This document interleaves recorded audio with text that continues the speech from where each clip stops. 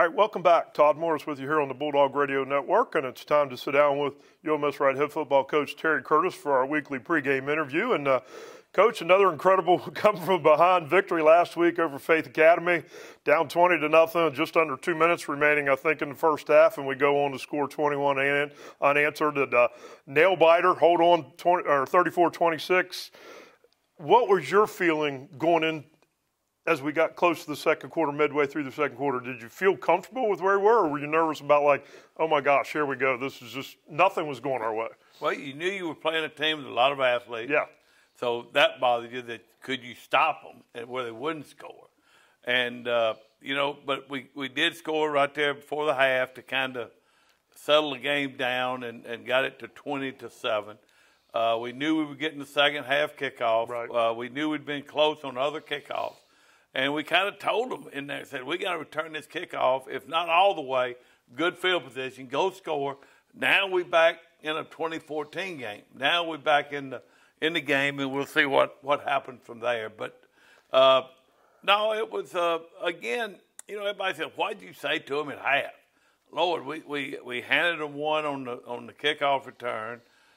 We'd fumbled on the 3, on first down and go. Just some things that we had done in the game.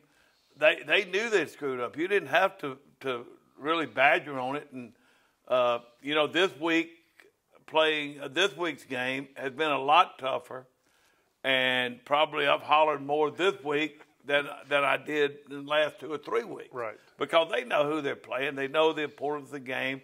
They knew it was big in the region. And, but again, a funny thing right here. I got asked after the game, maybe by one of the newspaper guys that were there, Coach, how many times in your career have you been down 20-0 and come back and won? And it didn't take long. I said, not many, because you're not going to make a habit of doing that very often. Yeah. So, but it was one of those times, and proud of the kids. And even though we didn't play great, we did not play real good on defense. And I think the James kid probably got tired after half. Oh, absolutely. And that probably helped us too. So. Well, I was going to mention that. It looked like in the first half the defense was struggling a little bit, really weren't kind of sure of themselves, like they were a little just not comfortable with where they needed to be and what they needed to do. Second half was completely different. We came set edges. We were a little more aggressive, I thought. Well, I thought our corners were soft. They were supposed to be one setting those edges like you're talking about, and they didn't do it in the first half. They sat there and waited. So they just kept on running toss pitch whenever they wanted to, and pretty much bubble passes. Our guys were out of position, and that went on for the whole first half. And I tried to find out Sunday from coaches what the deal was. Is the stuff too complicated or what? And they said, Coach, it was just normal stuff we normally do, and people were running the wrong way and not bad. I thought all night our angles was really bad. Where we're not going at the top shoulder. Quarterback kept getting outside of contain all night long. So, that, and then, but I thought Barton played better. I thought we made some nice catches and throws, and Cole was Cole, and, we found a way to win the game. Well, I was going to bring that up next. The passing game seemed to come to life a little bit. We were 10 for 13 in the ball game for 98 yards and a touchdown. But I thought the key there was we had some key third down conversions in the passing game, extended drives, kept the momentum, and momentum was just huge in that game. Well, it was, and we did do that. And 2 of the passes were drops. Yep. So we could have easily been 12 out of 13. 12 out of 13. But I thought he played better. If you notice, we're moving the pocket a little bit more. We're not standing back there. We have a hard time protecting with our slide coverage in there with our guys. So we've gone more to moving outside the pocket and doing those things. And I think that's helped Barton, and it's helped our linemen. You and I sat right here last week and we talked about the need to make big plays and how was that going to happen. And as you said, it happened to start the second half. The guys knew, you could just see the whole atmosphere of the game changed with that 85-yard touchdown return by Cole Blaylock. Yeah, and like I said, we had a couple chances in the first half. The same thing was there, and guys hit the wrong holes, and and did some things that they didn't hit the wedge like it was supposed to. Yeah. But that was huge, and we're pretty good in special teams when we have a chance. I thought the key to the game may have been a couple Bart Elliott punts. Yeah, absolutely. I mean, the one at the 1 and the one there at the end, we had to give him the ball back, and he boomed one down there. And they had the James kid back there on punts and kickoffs, which they haven't done all year long. Yeah. So you always worry about him. But I thought those last 2 punts he had were you talk about kicking games. Sometimes it's okay to kick. Yep. But he did an outstanding job doing that. We made the comment when Joe Lott picks up the fumble on that play. We're like, boy, I wish he'd have just fell down. Yeah. Hard to tell a kid not to score a touchdown. Exactly. I mean, but you go up 8 when they got a chance still to come back and score. Score. That being a 4th down play, that was probably the best thing that could have happened to him. with us going and scoring, at least gave him another chance. Yeah.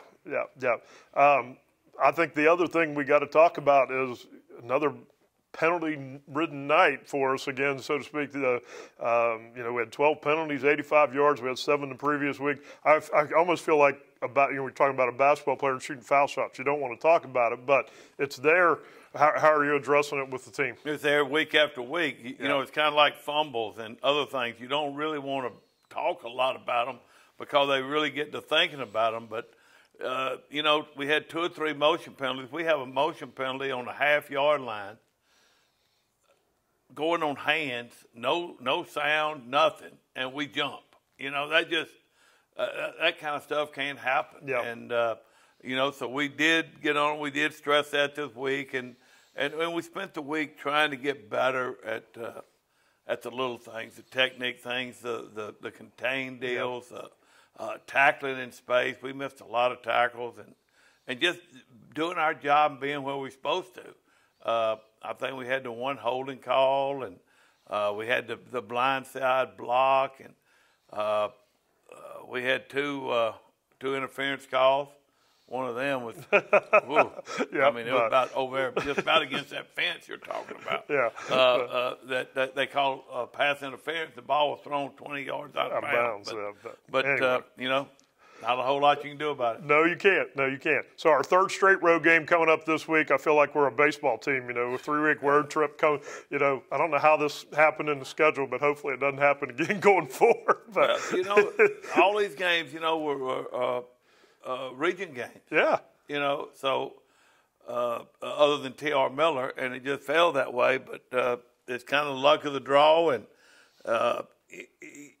Todd, going on the road, even though you're not going very far, it's still different. Yeah. You're getting on a bus.